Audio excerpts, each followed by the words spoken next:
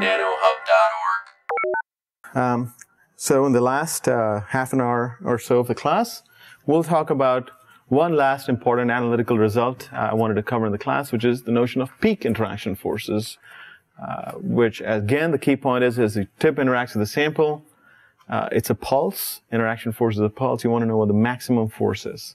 Because the reason is because you might think you're applying 1 nanonewton of average forces, but if the peak forces are more than 10 nanonewtons, then, as we discussed, you might be applying a gigapascal of normal stress on the surface. So it's very important, therefore, to understand what is the peak interaction force as well. Now, keep in mind, the peak interaction forces must now depend on the local properties of the surface. The average force doesn't, but the peak force value should. On a harder sample, you should expect higher forces. Softer sample, you should expect softer forces. Okay? How do we deal with that? This is a very important quantity that is not observed in AFM, because in AFM, what you observe is the initial amplitude, which you know this in millivolts or nanometers. You know what the set point amplitude is. You know what the phase lag is as you scan a sample. You know energy dissipation in using phase lag. You know the virial, and you know the average FTS. These are all things you can get numbers for, right? Simply based on phase and average forces. What you know also as parameters are the equivalent stiffness K, natural frequency, Q factor, all these things you know. What we do not know when you do tapping mode AFM are what are called non-observables. We actually do not know this little history of tip-sample interaction force as it's tapping dynamically on the sample. We don't observe it. We also don't know what the peak force is. We also don't know what the minimum force is. So there's, the interaction force is like a pulse like that. The minimum value gives you the adhesion. Maximum gives you the peak force, right? But you're doing it dynamically at the resonance, so this is complicated. You do not observe everything on the right, okay? Everything on the left, either you know or you observe in an experiment. So the big challenge in AFM for the very long time was, how do you take everything on the left-hand side and predict somehow what's on the right-hand side? If you can do this, you are able to therefore map in tapping mode and get quantitative numbers for adhesion or elastic modulus when you're tapping, which is an extremely difficult thing to do. I don't think anyone has been able to do it to date. But nonetheless, it's interesting in theory to at least try to understand what is the relation between the peak interaction force and these observables, okay? So I won't go into too much detail, but we do need to know what is the peak interaction force and what does it depend on.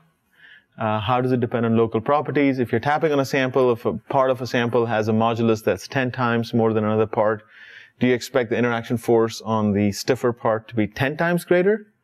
So does it scale with elastic modulus? And let's say you're applying too much force and you're destroying the sample. You want to change the cantilever. So if you choose a cantilever with a stiffness that's 1/10, does that reduce the interaction force, peak interaction force by 1/10? Or what's the scaling laws? Is there some sort of similitude that tells us if you double the stiffness, half the stiffness, double the elastic modulus of the sample, how does this peak interaction force change by? This is a very important quantity, peak interaction force. In fact, there's the latest mode of operation that Vico has produced. It's called peak force AFM. It's a mode of AFM that controls what is the maximum, this peak interaction force that you get over the sample. So it's so important in the AFM community, this number. Okay? So how do we know what are the peak forces? Well, one way to do it is to do simulations, okay? And when you do simulations, you have to choose an interaction force. Here's a typical interaction force that you've studied. It's a DMT interaction model, where there's a Van der Waals component shown in green. At a certain critical distance, you start getting repulsive interactions and you move up, okay? So you've done this before. But you can also have other models like what's called a linear sample stiffness model. What you can say is that there's no interaction until you hit the sample, and the sample is like a spring, just like a spring, and you want to know some spring constant of the spring, for example. Now, when you have an attractive and repulsive regime, I hope it's been made clear now that when you plot the history of the interaction forces as a function of time, you can have two different situations. You can have a situation like shown below, where the interaction force is negative most of the time. So it comes, it feels van der Waals forces, moves away. So the interaction force is negative, becomes more negative, and then moves away. So you get an inverted tent. That would imply only van der Waals forces. It just comes in, close, and moves away, right? And the average value then becomes negative. Therefore, you have a net attractive regime. Or you could have a situation where you're literally tapping on the sample, where you first experience attractive forces shown in green, but you penetrate enough that you tap the sample and you get repulsive interactions in red and move away, right? So at the bottom of this oscillation cycle, you're going to get either interaction force history shown by the green below or by the green and red above, right? Depending on if you're in the attractive or repulsive regimes of operation.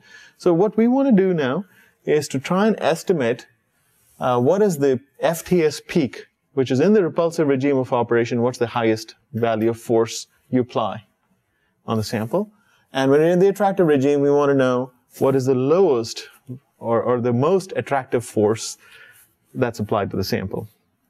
Attractive forces are also important because if you have attractive forces, the surface of the object is actually being pulled up because there's a net attractive force in the tip in the sample. So if you, I don't think anyone's measured this, but in principle, I would say that when you're in the attractive regime, the height of a soft object should appear higher than what it really is, because it's like a, you're pulling the surface up because of attractive forces. Whereas in a net repulsive regime, you're pressing, the height should be lower than what it ought to be. Okay. So how do we deal with this? So let me give you an idea of how this works. What is plotted here is a simulation done in beta for the parameters shown on the top. You have a spring constant of 1 Newton per meter. Q is 50. You're tapping DMT contact model on a polymer sample, 1 gigapascal. Tip radius is 10 nanometers, and so on. Initial amplitude is 25 nanometers. What's plotted here is in this simulation, what is the history of tip sample interaction force, in this case as a function of z. So as you bring this oscillating cantilever close to the surface, what happens to the interaction force? So what's the history? So if you focus on this part here first and you zoom in, you get this train of pulses that are the inverted tents like I showed, because you're in the attractive regime. Initially, as you approach, you come close, there's an attractive force, and you pull away, and so you get this inverted pulses. So we call this F attractive peak. So what's the peak attractive force? That's what it means, right? What's the most negative this interaction force goes? We call it peak attractive force. As you come close, at a certain point here, there's a transition, and suddenly you start getting repulsive interactions also.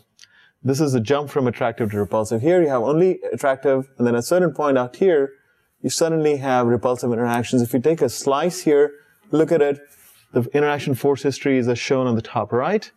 There's a little attractive part, but then it switches, and you have this big pulse, which means it's going through the attractive, repulsive range and back all the way through. The highest value there is going to be F repulsive peak. Right? This is a very interesting curve, because as you move from the right to the left, you're approaching the sample, right? So on the far right, you're far from a sample, and you're coming close to the sample here. What is happening to the peak force during the process? What you notice is, when you're far from a sample, there are no interaction forces, right? So no forces. When you first come, you find that the attractive force, peak attractive force, increases. There's a transition to repulsive, but the repulsive forces don't keep increasing as you reduce the amplitude. They go up to a certain value and they go down. Very interesting. What this suggests is what we ought to see is when you do this tapping mode experiment, you can reduce the peak forces either by staying at large set point amplitudes or by coming much closer to the sample out here, really reduce the amplitude a lot. So either if you want to keep forces low, you want to be up there, or you want to be down here. So the question then is, is there a simple expression that tells us the shape of this bell-shaped, which tells us what set point amplitude we need to use to reduce peak imaging forces and so on. So I won't show you too much detail. I do want to point out one important thing. This is a simulation done in beta with the parameters shown on top. On the x-axis, I've shown the set point ratio. So all of you know what the set point ratio is. It's simply what is the amplitude you choose to operate divided by the free amplitude before interaction. That's it. Okay. As a function, what's plotted on the top with the Veda simulation is what the average interaction of the force is as a function of set point ratio. What's plotted at the bottom is what the peak value of the interaction force is. What I want to show is that the shapes are completely different. The average force tends to keep increasing as you press down further and further, keeps increasing as you reduce the amplitude. Average force keeps going up. It bends down a little at the very bottom. For the most part, average force keeps decreasing. The peak force, on the other hand, goes up to a certain value, and this is about 50 to 60% set point, and then it goes down after that. The other important thing is the peak force, if you look at the values, are about an order of magnitude larger than the average force. That's the other important reason you need to have some idea of what the peak forces are, because they're much larger than the average force. Okay? So there are a couple of references I have for you at the bottom which tell you how to derive these expressions analytically, but there are some very nice expressions like on the top, for example, that tell you what is the value of the peak interaction force F in terms of the elastic modulus of the sample, in terms of the cantilever constant, spring constant in terms of Q factor, in terms of the free amplitude, and in terms of the A ratio. A ratio is, again, chosen amplitude divided by free amplitude. You choose your set point ratio, 0.8, 0.6, 0.5. So the details are given in these papers, but now you start seeing some very interesting results. This suggests that if you are tapping on a part of the sample where the elastic modulus is, let's say, E star is 10 gigapascal, and then you tap on the same scan, you've got another part of the sample that's 1 gigapascal. What it suggests is that the peak force on the harder part of the sample is not 10 times larger than on the softer part of the sample, but rather the peak force scales as e to the 1/4, 0.25. So if part of the sample has a modulus that's 10 times greater, it doesn't mean the peak force is going to be 10 times greater. It's going to be very little. It is going to be larger, but not by a lot. Okay? That's what it means. It also shows that the best way to reduce the peak interaction forces is to keep the initial amplitude as small as possible, A0. That multiplies the whole expression. So if you keep your initial amplitude as small as possible, you are ensuring that you apply very gentle forces during tapping mode imaging. The other way to look at it is A ratio. This expression is very interesting because it says that you can either choose A ratio close to 1. That means that you're choosing to image with an amplitude that's very close to the free amplitude. So, you're just beginning to interact with the samples, the amplitude just reduced a little bit, right? So that the A ratio is close to 1, 0.9 or 1. If you do that, you find that the overall, this term, last term, becomes very small again. You can also choose to do it at a situation where you reduce the A ratio to closer to 0. So really press closer to the sample, right? And so you bring A ratio close to 0.1 or 0.2. Make this small. That's another way to reduce the whole thing. So it's interesting. This tells us you got to keep small free amplitudes, as small as you can. And you either want to choose large amplitude ratios or low amplitude ratios to reduce interaction forces. The worst thing you can do is to have an amplitude ratio of about 50 to 60%. This is the worst. You apply the maximum, most, you're really hammering at that point, the sample. Okay? It's a very important result in that point, in that sense. All right?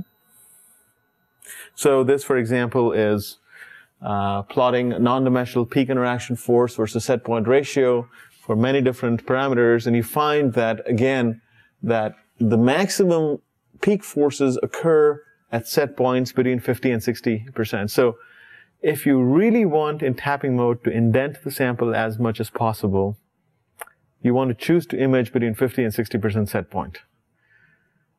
Now, for the most part, we don't want to apply large forces to the sample, but there are situations where you do want to apply large forces to the sample.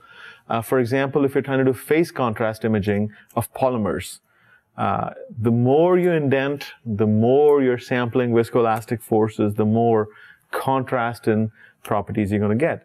So, in fact, it has been shown that phase contrast in tapping mode on two-component polymer systems is maximized when you choose set point amplitudes between 50 and 60%. Because you're indenting the most, you're applying the most forces. So it's like a compromise. You don't want to apply too much forces to destroy the sample. At the same time, if you want to see mechanical property contrast, you have to exercise the material a little bit, right? You have to push against it a little bit, otherwise you can't get a good contrast. And so it's a very well-known fact that for polymer systems, you're looking at set points between 50 and 60% to maximize phase contrast as well. Okay? And there are a few other results. So the nice thing about this analytical theory is that, for different interaction forces, you can actually come up with these closed form analytical solutions for peak forces and so on. And it gives you a very good idea. I mean, if you did not do this, you wouldn't know how these interaction forces scale with local properties and what you need to do to reduce or increase the forces. Without that, without having this theory, you are trying to play around with a vast degree of operating parameters. You don't know what free amplitudes, you don't know what set points, you don't know what cantilevers, you don't know how it depends on samples. If you don't have these expressions, you're really trying to optimize in a very large dimensional space all your parameters. And this really helps focus you. These are the key things. You don't need to worry about, the elastic modulus of the sample too much. You need to, first of all, worry about low amplitudes, high or low set point ratios to reduce imaging forces. Okay? So, a good practical example of this is shown here. And by the way, the more AFM you do, the more examples you'll see where this happens, okay? You will find, for some samples, some cantilevers work, others don't work. Guaranteed. The more you spend time, there are going to be these magical cantilever choices which you will stick to for the rest of your life because you know they work for you. Always happens, right? Everybody, you have your favorite cantilevers for some reason, and you try to objectively defend your choice of cantilever, and you can never objectively do it. At the end of the day, it's because I've used this cantilever for the last 5 years, and this is what works. I've tried the other one, it doesn't work. Nobody knows why. Nobody knows. This is how it works, right? So here's an example of a situation that was brought to our notice by our collaborators in Spain. They were dealing with liquid imaging of biological samples. And for the longest time, they've been using two kinds of cantilevers. They've been using what we would call the conventional cantilevers shown on the right, which are 200 microns long. They're pretty soft. They have a tip height of 2.9 micrometers. You see that? This is the SEM image on the right. On the left is a cantilever that people who do biology really love. It's produced by Olympus. It's called the BioLever. The people who will swear by it. Again, everyone offers different reason why it works. But, it's a very short cantilever, very thin cantilever. And you look at the tip height as 7 microns. Okay? And using this, our collaborators, they're trying to image virus particles in liquid solution. They guarantee us that you play around as much as you like, but at the end of the day, the BioLever is able to nicely, reproducibly image these very soft, balloon-like things that, whereas you try to use a conventional lever, and you always squish it and compress it, so you don't really see this very well. The height of this virus is supposed to be 50 nanometers. You image with the large lever, and the height is 3.5 nanometers. It's an empty balloon you're imaging, so you basically collapsed the balloon. You applied beyond a certain threshold amount of force and just flattened it. And they told us that, look, for the life, they've tried this so many times, there's no way, this cantilever works, that doesn't work. So then you sit and ask the question, why? And they do this not only with viruses, but also with microtubules, and it's very similar. I mean, they just get conventional lever just seems to flatten these things, where the small levers seem to improve things. And if you look at the possibilities of what the difference between the two levers are, there are many things. I'll tell you, for every person who asks this question, they'll provide you a different reason for why one works, why one doesn't work. Many reasons. Someone will say, oh, it's a smaller lever, there's less hydrodynamic drag. Another one will say, oh, it's a thinner lever, so the mass is smaller. Another one will say, all kinds of reasons come up because, but if you think about it, the really interesting thing is, if you compare the cantilever stiffness of the two, they're comparable. That's the third row from the bottom. Right? They're soft cantilever. These are 0.06 Newton per meter. Those of you who do AFM imaging in air won't even imagine stiffnesses that are as soft as this, but for biology, you need them. So really, it's a big question is, the stiffness is the same. Q factors, when you're far from a sample, are similar, 1.84, 1.85 Q factors. So what's the difference between these two? Why does one work, one doesn't work? Some people will say, oh, the tip length is longer, tip length is bigger, all kinds of things. So this is one of those situations where having simple formulas helps us provide one possible reason for this. And so one of the key things here was to understand the following fact. So when you're doing liquids, it turns out on viruses that you don't need to have this DMT interaction model. Because the van der Waals forces are screened also in liquids. Turns out a good enough model is no force, and when you touch the sample, you get a spring constant K. It's like a spring. That's a good enough interaction. So using the same theory that I showed you, this is the expression of peak interaction force you get when you have a spring, when you have the sample modeled as a spring with a spring constant KTS, okay?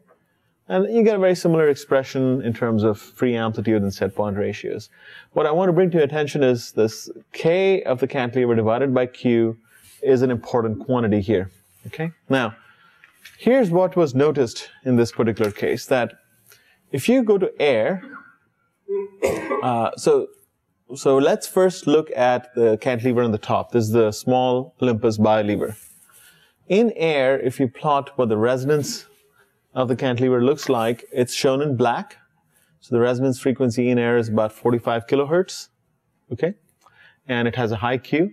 When it's put in water, on the other hand, it shifts to the blue, which means the reason is because when you put a cantilever in water, its effective mass increases a lot because not only is it oscillating, it's moving a huge amount of hydrodynamic mass with it. And so if you think the resonance frequency is spring constant divided by mass, now the mass has become much larger. It's massive because it's trying to drag the hydrodynamic motion with it.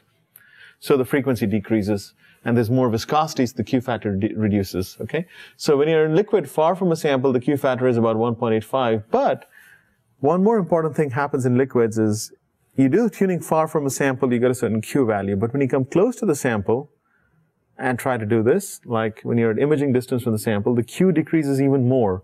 And all this has to do with hydrodynamics. You've got cantilever now in a viscous medium. You've got a wall, the sample, you're trying to oscillate close to a wall, there's more drag. What was found is that when you're tuned far from a sample, you get the blue curve, but when you come close to the sample, you get the red curve, which means the Q decreases even further to 1.02 when you're imaging the sample. So Q really goes down when you bring it close to the sample. Now, you look at the conventional lever. When you're liquid far from a sample, you got the blue curve, okay?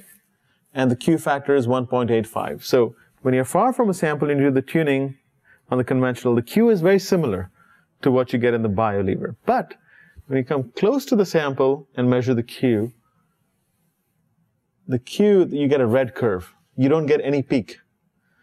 And in damping, it's what we call, it's become overdamped. I think I talked to you about overdamped. When the damping becomes so high, you don't even get any resonance peak anymore. In fact, the Q factor became 0.47 already. So it's completely overdamped. You don't even get a peak. What frequency are you going to choose with the red curve here at the bottom? Nothing. It's gone. It's just damped out. So the conclusion here was the following, was that the K is pretty similar in these two conventional versus other cantilevers, but the Q, when you're close to the sample, is different by a factor of 2 or 3. Q, in the case of the bi-lever, turned out to be much larger than for the conventional lever when you bring it close to the sample. When you're far from a sample in tuning curve, it's very similar. And this was a very important thing. What it does is it changes the value of the peak repulsive force by nearly all things else being the same free amplitude, same set point. You're applying nearly twice larger forces with the conventional lever as compared to the bi-lever, because the Q near the surface is nearly different by a factor of 3. And you take the 2/3 power into account, it works out to nearly, you're applying 100% larger forces for the same imaging conditions here. And it turns out that viral capsids are, I mean, you might wonder, you know, double the force may not be such a big thing, but it depends. For a lot of biological samples, like for a virus or for microtubules, they have a threshold of a force at which they buckle and collapse. So they're not like materials where you apply a 1 nanonewton force, they press down a little, 2 nanonewton, they press more, 3 nanonewton. You know, it's not incremental. What ends up happening with viral capsids and with microtubules is you reach a certain value and then buckles, the whole thing collapses. And that tends to happen at about 1 nanonewtons for these things. So, you know, same imaging conditions, but the conventional lever applying double amount of forces makes a big difference for these kind of samples. Okay, so with that, I'd like to end the class and point out that we've sort of concluded with what we can say analytically in tapping mode AFM. We've got many key results. What we start talking about next time is this notion that when you're scanning in tapping mode, how do you adjust the feedback control? We're going to talk a little bit about feedback control, because when you scan, you've got proportional integral controls. How do you deal with it? How do you choose them? What effect do they have on the imaging stability? So we're going to talk a little about controls now. We've done the gamut, right? We've gone from surface physics to mechanics. Now we're going to do some controls. You need to know all this for AFM. So thank you.